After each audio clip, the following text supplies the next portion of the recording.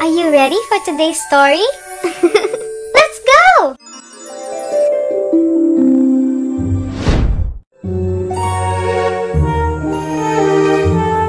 My bedtime stories.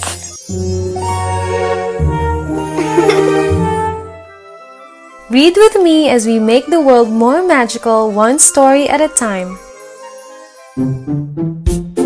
Earth Day Every Day by Lisa Bullard, illustrated by Xiao Xin.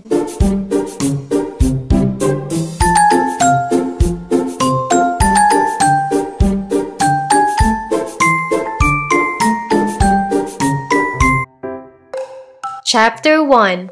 What a mess! My name's Trina. I'm an Earthling. I live here on planet Earth. So do trees and bees and manatees. Unless you're from Mars, you're an Earthling too. People don't always take good care of our Earth home. We do things that hurt the Earth.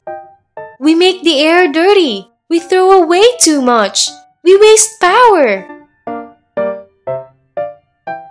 Mom says people should clean up their own messes. Earthlings made this Earth mess, so we Earthlings should fix it.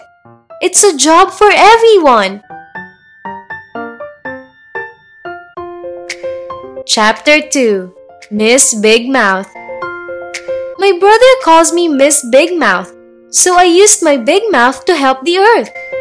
Last week, I asked everyone I know to plan something for Earth Day. Today was finally the big day. Earth Day happens once a year on April 22.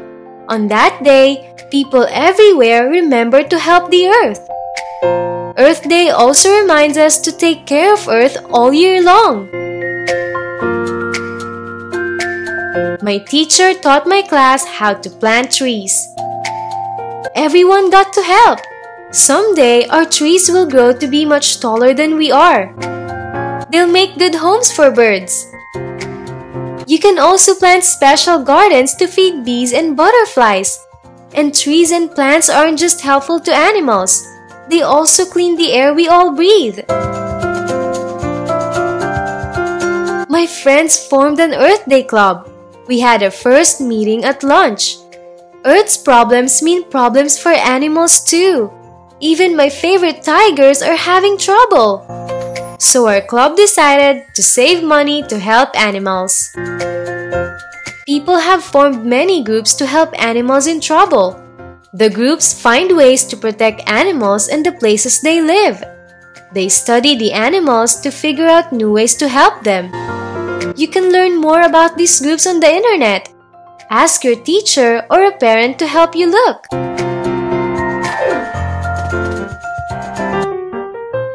Chapter 3. My Family's Earth Day. My family and neighbors had an Earth Day trade. Everybody brought stuff they don't need anymore. It's better for the Earth when we reuse old things.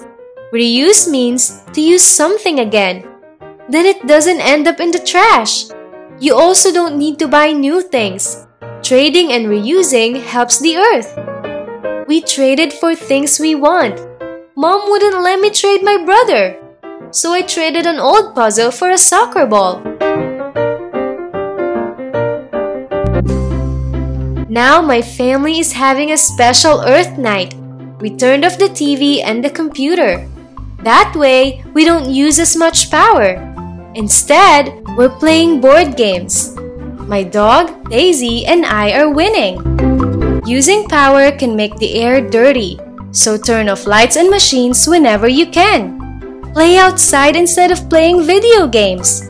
Saving power helps save the Earth. Maybe you can use your big mouth too? Together, we can talk to everyone about helping the Earth. We'll ask people to make it Earth Day every day. Then we can all find other ways to save the Earth tomorrow.